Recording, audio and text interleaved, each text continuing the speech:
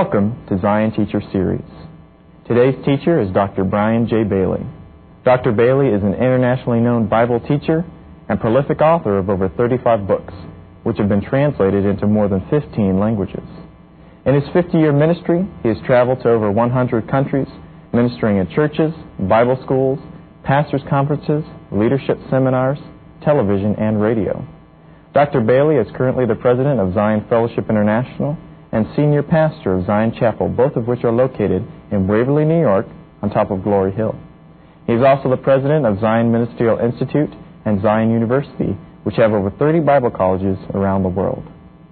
In today's edition of Zion Teacher Series, we will look at the second book. Zion Teacher Series, we will look at the second book of our trilogy on the end times, the Book of Daniel. Dr. Bailey will illuminate the mysteries of the dreams and visions Daniel had and show us how we can relate to them to today.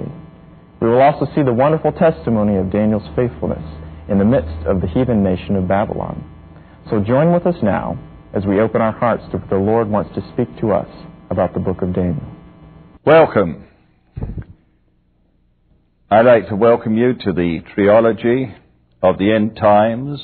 We have looked at the book of Revelation together, and I would now like to invite you to open your Bibles to the book of Daniel. Daniel means God is judge, and we shall see, as we look into this marvelous book, God's judgments throughout all ages, God's decisions in the life of man and also nations. We open in chapter 1 to find Daniel a captive in Babylon. We need a little background to understand this because I think it's very important indeed. It actually affects the whole of the book of Daniel and our understanding and interpretation of this book. Let me briefly run through the history of the children of Israel. They came up out of Egypt, crossed the Red Sea to Mount Sinai, and then through the wilderness into the Promised Land, first under Moses, and then as they crossed over under Joshua. Then there was a period which called the Judges, and during that time every man did what was right in his own sight. There followed the period of the monarchy. It started with Saul, who was the first king over the united kingdom of Israel, and then David, that great man who was prophet, priest, and king. He was followed by his son Solomon, who was the wisest man who ever lived. And then, regretfully, because of Solomon's, shall I say, love of women, love of treasure, well, he turned from following God with all his heart, and God had to divide the kingdom between the north and the south. The north was called Israel, the 10 tribes of Israel. The south was the kingdom of Judah. And the royal lineage continued, ruling from Jerusalem over Judah. The other 10 tribes very quickly went into idolatry, came under great judgments from God, with the result that in about 722 BC, the northern tribes were taken away captive by the kings of Assyria. That left the southern kingdom, very small kingdom of Judah. The monarchy continued until basically 586, when at that time the Babylonians completely overran the city of Jerusalem and all of Judea and took the people into captivity into Babylon. Prior to that, there had been 2 other captivities, and the first one was in about 605 BC, at the time when King Jehoiakim was the king over Judah. There was a partial captivity at that time, and amongst those taken captive were 4 young teenagers, if I could say. And their names resound through history. They're called Daniel, Shadrach, Meshach, and Abednego. 4 young friends who were very godly and known for their piety, their righteousness. Well, Nebuchadnezzar instituted a policy that has been followed by great empires from time immemorial, certainly from that time, if not prior to that time, that when a country acquires other nations, they realize that they have to train people from those nations to govern in a way that is acceptable to the, shall I say, mother country, if I could use those words. We certainly did it in England when young people from our colonies were taken to Oxford and Cambridge and trained in the way of the English so that they in turn might take high government positions and responsibilities in their own country. Well, that was Nebuchadnezzar, king of Babylon's purpose too. He had to govern a large empire. Amongst those countries was the country of Judah. And so he gave the order that those of the royal seed, those who were capable, should be taken in for a 3-year period and there trained so that they might acquire those gifts of government that were essential for the Babylonians to administer their empire. So, amongst the group of teenagers that were taken in, and they were taken in from basically 14 to 17 years of age, something around that time, and these children, and we have the qualifications here in verse 4, children in whom there was no blemish, but were well-favored, skillful in all wisdom and understanding and knowledge, and understanding science, and such as had ability in them to stand in the king's palace.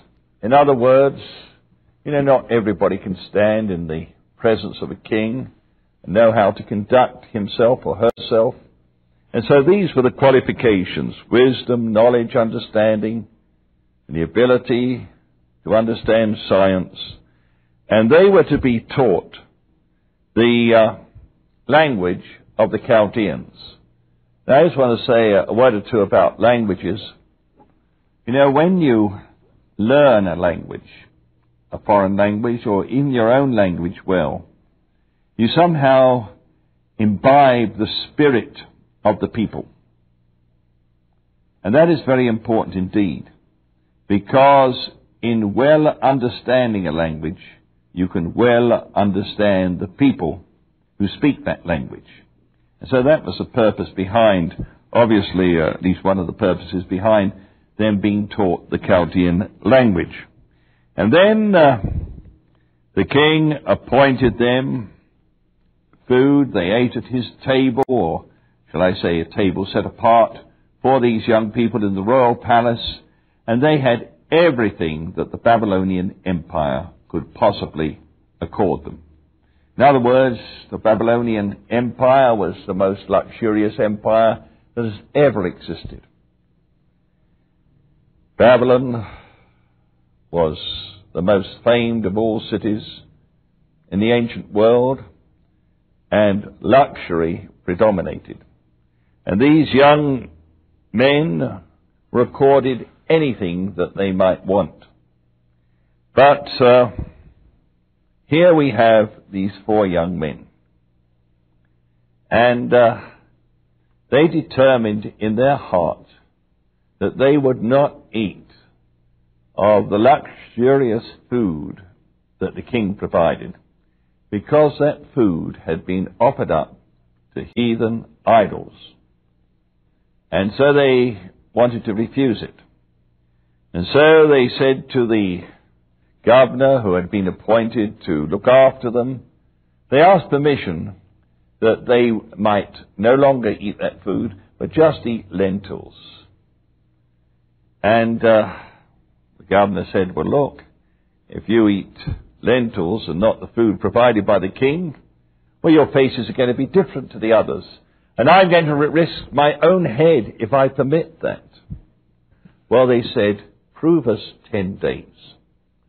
And after 10 days, look upon our faces and see whether or not we are indeed better looking, or at least as good looking as the others. And that he did, and he perceived that their faces were indeed in very good health. And so he gave them their request. And so they ate lentils. They refused the luxuries of the king. They made a clear-cut distinction that they were serving their God, the only true God, the God of all flesh, the God who made heaven and earth. Well, you know, God responds, doesn't he? And God, in turn, blessed these young men. And we're told this, that in verse 17 of chapter 1, that these 4 children, God gave them knowledge, skill in all learning and wisdom. And Daniel in particular had understanding in all visions and dreams. The book of Proverbs, written by King Solomon, hundreds of years beforehand, spoke of the value of wisdom. In fact, in one passage he records the teachings of his own father, King David, for he was brought up at the side of King David, David knowing full well he was going to be the king after him, and so he trained him very carefully. And one of the things that David taught Solomon was this. He said it in Proverbs chapter 4, this is where Solomon records it. He said this, wisdom is the principal thing. Therefore with all thy getting, get wisdom and get understanding. And she shall promote thee and be a crown of glory to thee. David was not satisfied with that admonition. He went on in subsequent chapters to say this, that all you can get cannot compare to wisdom. It's far greater in value than all the rubies and the gold and silver of this world. And so here was God giving to these young men the most precious things that anybody can have in this world. He was granting unto them knowledge, skill in all learning, and wisdom. What is wisdom? Why is wisdom so important? Well, wisdom is the ability to make right choices. You know, one of the things that God has always pointed out to me is this, that if I will make a right choice and walk in the path of that choice, then I will get the fruits and blessings of it. If I make a wrong choice, I'm going to get the sorrow and the grief and the weeping on that path. And so wisdom is the ability to make right choices. And you know, you consider today as you're listening to me, we are, you and I, we are what we are today because of choices that we have made in the past. Some of those, regretfully, have been wrong choices. And in one case in my life, I had to detour for 1 year to get back on the path that God had for me. And so, I know personally what it's like to make a wrong choice. Oh, it wasn't a choice of sin or anything like that. It was an error of judgment. Instead of going to one place, I went to another. I made a wrong choice. I don't think I prayed hard enough to get the mind of the Lord on it, but I made a wrong choice. It cost me 1 year of my life. 1 year is very precious. I don't say that God didn't make it up to me, but on the other hand, I realize how important choices are.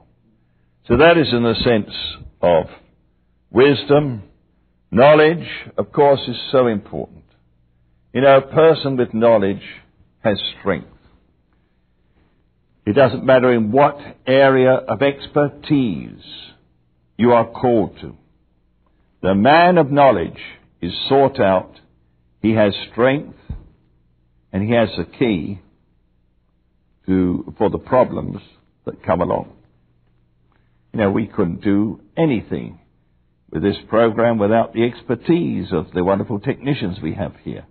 They know all about the marvels of TV and the recording and so forth, and without them, we could not have this program. And so, you see, knowledge is power. And then, of course, looking on, he goes on to say, skill in all learning. The ability to learn all the things that we need to in our particular sphere in this life. It's a wonderful gift. Some people have not the gift of learning. You can put them in a classroom, and yet you can explain with the others a certain lecture, a certain truth. They cannot grasp it. Why? They don't have the skill to learn. They don't have the skill to learn. You can repeat and repeat the thing to them. They still can't do it. It's a gift from God. These men had it. Well, what I'm saying is this. We've got to be very practical in our study of the book of Daniel. Not only to see the marvelous revelation that this man had, but also to learn things concerning his own life that we can apply to ours. Well, let us take wisdom, for example. Wisdom, we said, is the principal thing. Is it only given to Daniel? Is it only given to his 3 friends, the 4 of them? Is it only given to Solomon? No. The Apostle James says this, if any man lack wisdom, let him ask of God, who upbraideth not, and who will willingly give. Do we lack wisdom? Well, I need wisdom all the time to make choices concerning the responsibilities I have. And I'm constantly asking God, God, give me wisdom. Cause me to make the right choice. And somehow when I pray like that, it's as though my heart or my mind is illuminated, and it's as though I've got the answer. Does it come of myself? No, it comes from God. So what I'm saying is this, that these beautiful blessings are not just reserved for the few, but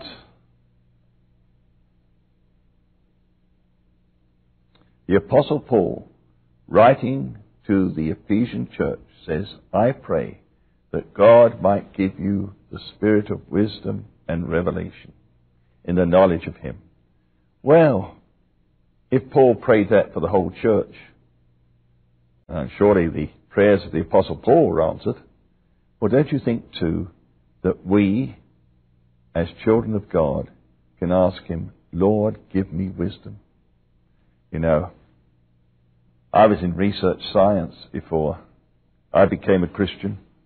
When I became a Christian, I was still in research science for a time. And yet I was so on fire for God that I spent my time, as much time as possible I could, studying God's Word and also going to church. Well, I got so caught up with these things that I forgot until the night before that I had an exam, a maths exam. I hadn't studied for it. I was in a terrible state of mind. Here I was, faced with a university exam. I had to go to the following day for mathematics, and I hadn't prepared. I was so engulfed in the things of God. Well, the night of reckoning came. And I cried out to God. I said, "Oh God, forgive me. Forgive me for not having studied. Forgive me for having forgotten the exam." And, well, the maths book was something like this. And I prayed, and I opened this page, I read that, prayed again, opened another page and read that, and somehow I got through the book like that. Well, dear me, the next day at the university, I looked at the questions, and they covered the very material that I had looked at, seemingly, oh huzzah, but governed by God the night before. And undeserving as I was, I passed the exam. And I learnt one thing. God knows the questions and God knows the answers. But you mustn't do that all the time, of course. But anyway, here we are. This wisdom, knowledge, and learning. And I want to say this, and I will give you another illustration of this, to encourage you in the fact that God gives knowledge. A young girl in Switzerland came to me and said, "I'd like to be a pastor." Well, we prayed, and God indicated that He hadn't called her to be a pastor. And so I said to her, "Honey, just pray and let us ask God what He wants for you to do." Well, she prayed and she came back and she said, "You know, I feel God wants me to be a medical doctor." And I said, "Well, I think so too." But she said, "There's a problem." She said, "In Switzerland, before you can start your medical studies, we have to pass a Greek exam." And she said, "I don't know any Greek." But I said, "God does." "When is your exam?" This was about February. Her exam was in September. And I said, "Well, let's pray." And we prayed that God would help her with the Greek language. Knowing nothing, she started her course for the Greek, and she ended up very high up the list in September. You see, God is able, and the result was she became a medical doctor. Later on, she married a doctor. They have a fine family and wonderful practice in Switzerland. Well, there we are. I just want to encourage you. And now, as we come to the end of this chapter, there's some other things that I want to look at with you. You see, Daniel was given understanding in all visions and dreams. And God does speak in visions and dreams. We see it throughout the Word of God. But He does today. How many of God's people are privileged to receive dreams, significant dreams, dreams given by God that gives them understanding of certain situations, or visions. But you know, it's not just the fact of getting a dream. You have to have the interpretation of the dream. And it's so important to go to those who, like your pastor, to ask him, say, "Well, look, Pastor, I had a dream. How do you feel about it?" And the pastor undoubtedly will get the witness and show you, indeed, the significance of that dream for your life. Well, as we go on, we find that the king now brought in, after 3 years, 3 years seems to be the time of training in those days for government and universities, or colleges as we call it, and it's about the same period today in many respects, and he called them in. Now, King Nebuchadnezzar communed with them, and amongst all the young people of his class, Daniel shone forth, as well as did his 3 friends. It speaks much of King Nebuchadnezzar, that he must have been a brilliant man in order to be able to ask the penetrating questions that have been necessary in order to be able to distinguish who could give the right answers, who was capable, and who would shine forth more than the others. And we are told that in all matters of wisdom and understanding, that the king inquired of them, and the king must have given many penetrating questions to these young people. It shows the brilliance of the king himself. You know, you've got to know your subject if you're going to be an examiner. And the king must have been very brilliant indeed. And he was able to ask these penetrating questions that separated these four from the rest, and he found them 10 times better, not only of the others in his class, but of these people who are called magicians and astrologers. Basically, a magician in this sense, like the Magi's of the ones who came to Christ, who followed the star, they were scribes or learned people. And the astrologers, well, they were astronomers who foretold the future through the stars. In other words, very learned people, people with whom the king in those days would ask counsel for all the decisions that he would have to make. And so these teenagers were found to be better than all these learned men, his counselors in his kingdom. Remember someone else who was like that? The Lord Jesus Christ at the age of 12 was so full of the wisdom of God that he could ask and answer questions in the temple at the age of 12 and confound the doctors of the law. It's amazing. You know, the Word of God said, out of the mouth of babes and suckling come forth words of wisdom. It's amazing what God can do. The young can be far advanced if they're filled with the wisdom of God, the understanding and learning of God. And I just want to, just look at this chapter with you with these two thoughts in mind. First, we see the righteousness, the piety, the holiness of Daniel. And the Word of God, the book of Proverbs says, with the holy there is understanding. Wisdom is, if I could say this, the blessing of the holy. And so the two go together. Revelation is linked to relationship. Relationship with the Lord brings revelation. The one who had the greatest revelation of all, the Apostle John, was the one nearest to the Lord Jesus Christ. Daniel, because of his holiness. And because of the fact he was one of the three most righteous men who ever lived. Noah, Daniel, and Job enjoyed the blessings of revelation, as we shall see in the succeeding chapters. So I want to encourage you too. Live a holy life. Pray, and you too will receive God's wisdom, knowledge, and understanding that will enable you to live a very fruitful and satisfying life. God bless you.